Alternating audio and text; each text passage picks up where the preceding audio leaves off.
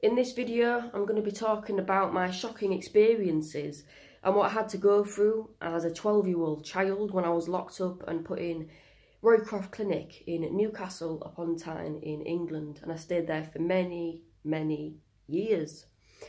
And what I'm about to talk about today is from my upcoming memoir about this, and you can download a completely free 15-page preview of this by clicking the link in the description. I'm almost at 1,000 subscribers. It honestly means the world to me. If you are interested in finding out about what goes on in the shocking UK mental health system, press that subscribe button, because I make videos like this 2 or 3 times a week, and it really is my passion to raise awareness of the evil that goes on. So yeah, the first thing I'm going to say about this is that abuse goes on all the time in these places. I'm not the only one that's experienced this, and I will not be the last, unfortunately. The system's corrupt, the system's dangerous. It's not really, these places aren't really treatment places. You get less rights than in prison. And I've made a separate video on my experiences of being in prison, and my God, I much preferred it than when I was locked up in hospital. So I was there between the years of 2007 and 2011, between 12 and 17 years old, which is a hell of a long time to miss out on your childhood. Due to that, I've struggled, and I have got severe PTSD due to the abuse that went on. You can do a quick Google search of Roycroft Clinic or Roycroft Clinic Newcastle or Roycroft Clinic abuse scandal, and it comes up just a tiny snippet of what went on there. The full story will never be revealed, but I'm not going to go into explicit detail on this channel because it wouldn't be right. But what I am going to first of all say is, when people talk about the devil and demons and stuff, I've seen it. I've seen the worst of humanity. I've seen grown men and grown women with NHS badges abuse kids in unimaginable ways. And they cover it up. They say, oh no, it's just their mental illness, or oh no, they're making it up because they're ill, or, oh, there's no evidence and stuff. But I'm so happy that, these things are getting reported more and more these days. I share a lot on my social medias, screenshots and newspaper headlines of all this. The place was a prison. The place was a torture chamber. And that's how I refer to it in my memoir. You didn't have any human rights. You were degraded daily. And an example of this is the fact that I'm a lesbian, and I'm quite proud about that. I knew even then that I was gay. They used to be homophobic to me day in, day out. If let's say I wrote a poem about girls or whatever, they just used to rip it up and punish me. Let's say 2 women were on TV kissing on a EastEnders or whatever. They used to switch it off and then look at me and say, oh no, I don't want her getting turned on. And that made the other kids laugh at me and turn against me and stuff. If you were, let's say you were really struggling. Let's say you were struggling to get out of bed because, with depression or whatever. The staff, they used to just play mind games. They used to just knock on your door. They used to, put stereos outside, blast the music. They used to come in sometimes and drag you out of the bed. And even if you were just in your knickers, even if you was naked sometimes, you were just left in the corridor. And again, as a child going through that, that's unimaginable. Contact with family, friends, partners was very, very minimal. You couldn't use the phone when you wanted. You couldn't write letters when you wanted. You couldn't go out when you wanted. It was a prison. It was worse than a prison. Because at least in prison, you get more rights, You can at least express more of your individuality in a prison than in that particular UK mental hospital, indeed, and many others I've been in, which I'll make more videos on. I used to, let's say, write you know, let's say I wanted to write, because it's always been my thing, writing. It's really cathartic for me, and it's been my recovery. They used to deliberately rip up my papers because the staff had access to your room any time they wanted. And that's a scary thought. When I was asleep, they used to sometimes come in and I was asleep, so I didn't know, and I used to wake up and my diary was ripped up, or my, you know, something was missing out my room, or worse, they did other things to me, which I'm going to imply but not say. And those things went on a lot when you was wanting to get a shower. You know, they used to come in and do certain bad things while I was in the shower. And if you can imagine 5 years of that, you can kind of imagine the level of PTSD that I have. But, like I said, talking about it doesn't really trigger me or upset me anymore, because it's been that long ago and I've processed it that I find it actually quite cathartic to talk about it, to raise awareness and to kind of encourage people to share and speak out, because this is what goes on.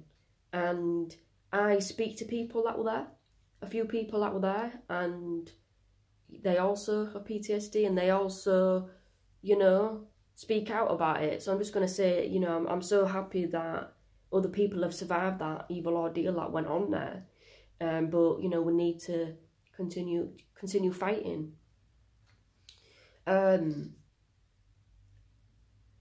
Freedom of individuality was frowned upon, and anything that went out against the establishment was monitored. Eminem was banned, you know, Rage Against the Machine was a no-no, Public Enemy was a no.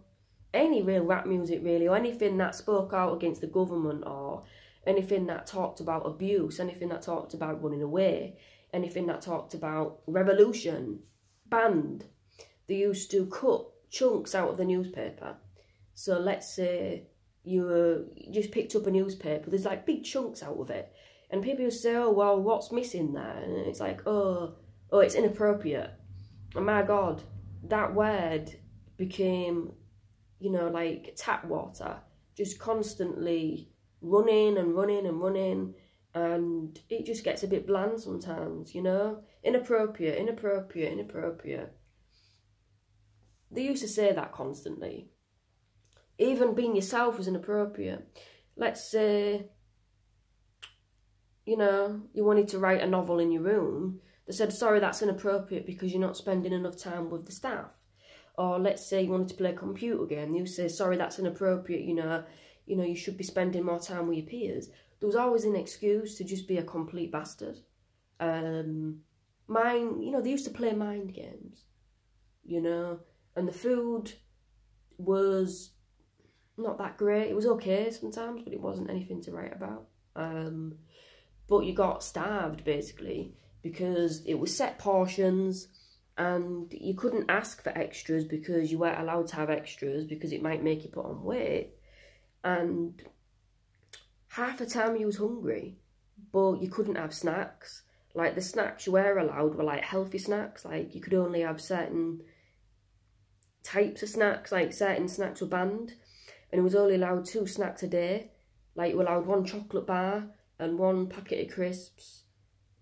Actually, no, I think it was 2 chocolate bars and 1 packet of crisps a day, and you had to lock them in like a special wooden drawer. We got your name on it, and the staff used to like tick off a box like how many you can have a day. And that was the same with everything. You couldn't just watch TV in your room, you had to book it. You had to say, right, I want to watch TV today, and you had to write it down on a form, and the staff used to like tick it off and sign it.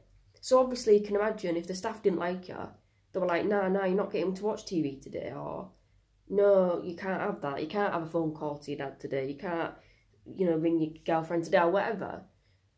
They had complete power, you know. If you disagreed with a member of staff, you got nothing, you know.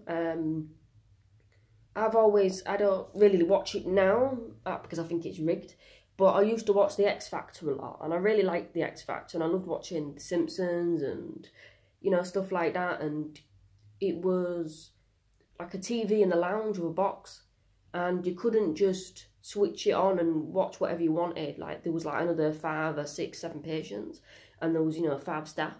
So most of the time the staff just took the remote and watched what they wanted, which was football or news or something like fishing. When certain members of staff were on, it was always fishing all day long, and the patients were bored out the head. And, you know, the patients were like, oh, can't we watch something we like because it's our home, you know what I'm saying? And, you know, the staff were like, well, no, you know, this is our workplace as well, so, you know, you got yourself here, you know, so it's that mentality. So in that respect, you do get more rights in prison, because in prison you get like a radio and TV in your cell. So if you want to watch something, watch it.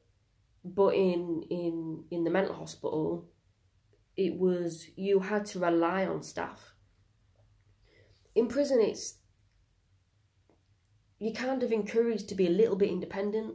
Like, don't get me wrong, you have to ask for mostly everything, but you don't really hear staff saying, oh no, you can't watch that TV programme. You know, they don't care like that.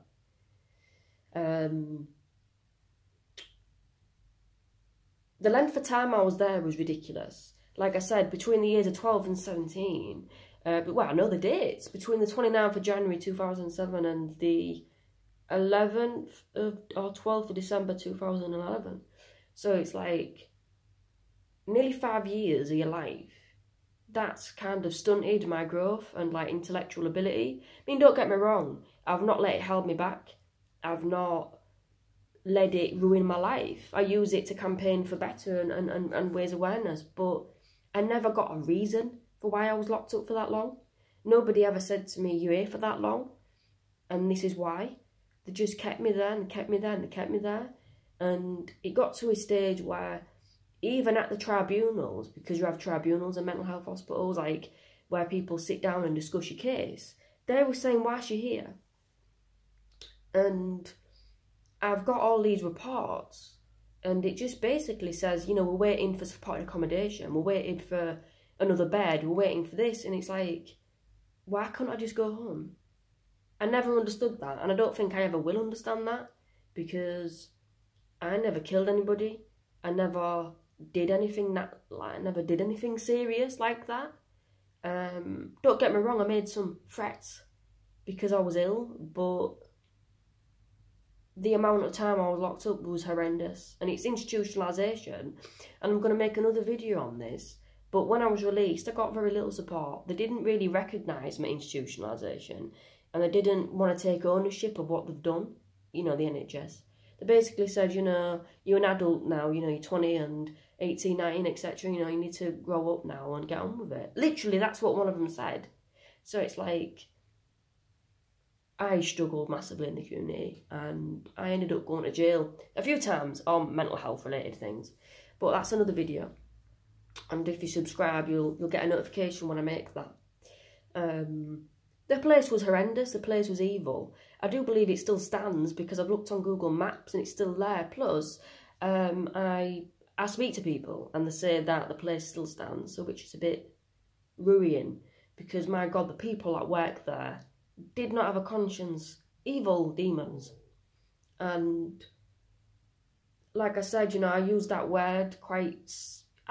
They're not even demons. They're humans, but they're worse than demons, because demons, like devils and stuff, the ones that float about with horns, mate, that doesn't scare me. You know, when you've been abused as a 12-year-old kid by, you know, corrupt institutions, things that you see in horror films and, you know, Insidious and all that paranormal activity and all that doesn't scare you one bit. Because it's like, nothing's scarier than knowing that you're going to be abused and being too scared to do anything, being too scared to complain because you know that the abuse is going to be worse. That's worse than any demon, because that is humanity. Humanity is the devil. But yeah, I mean, there's so much I could, like I said, you know, I could make a video that was 20 hours on the Roycroft Clinic. I'll put some links in the description for you to check out. Like I said, you know, subscribe for more videos like this, because I'm going to make more videos and on and on and on. Well, talking more about all the different ones that I've been in and why. So yeah, thank you for watching, and stay safe and share, raise awareness of this bullshit. Alright, in a bit.